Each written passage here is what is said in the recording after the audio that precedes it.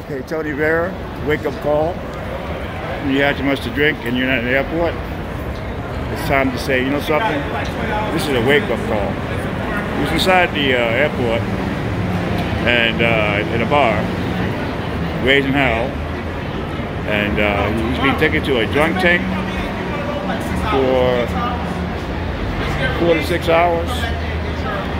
But I quit drinking a few years back. It's one day at a time, but you have to consider this is a wake-up call. You know, no matter what happens in your life, a death, something like that, you can always deal with it. You got 2 years now without a drink. And, just take it one day at a time.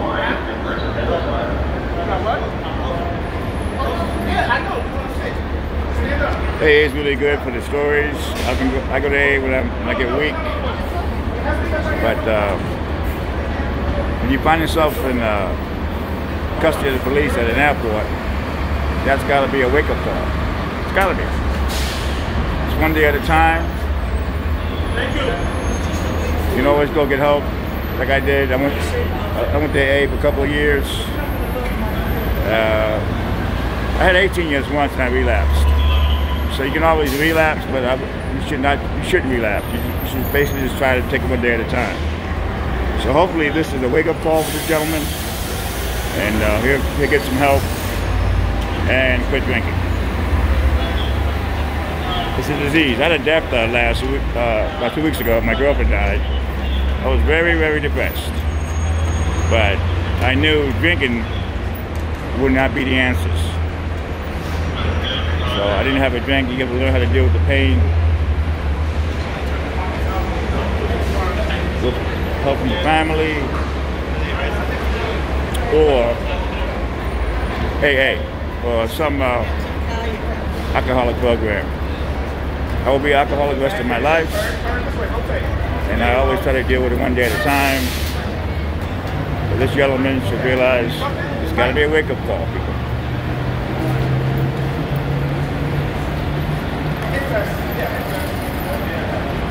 I'm doing a whole series on alcohol, how bad it is for you, and you actually don't need it.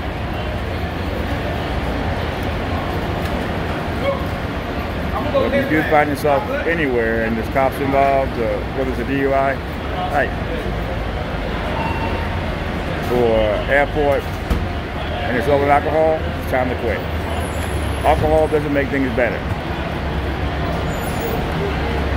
When Kobe Bryant passed away with his daughter, I got the news my girlfriend died, and it was devastating. But I didn't take a drink. I knew that would make it worse. So if you have a problem drinking, seek help. I love AA because people get up and tell their stories about how they lost everything. And that's how I quit. I went to AA, man. You know, I don't go to AA every day. I go once in a while. I have to deal with life, rent, you know, a lot of different problems that I have that I know alcohol will make things worse. So hopefully this guy gets the help he needs, because this is not a good thing. So they do have a drunk tank here, not here, but outside the airport. They keep you from 4 to 6 hours until you sober up. I blame a lot of the bars at the airport. You should realize these people should be cut off at a limit. Sometimes they drink before they get here. So hopefully this guy gets the help he needs. If you have a problem, head to AA or someplace that will give you the proper help. Tony Vera signing off here at LAX.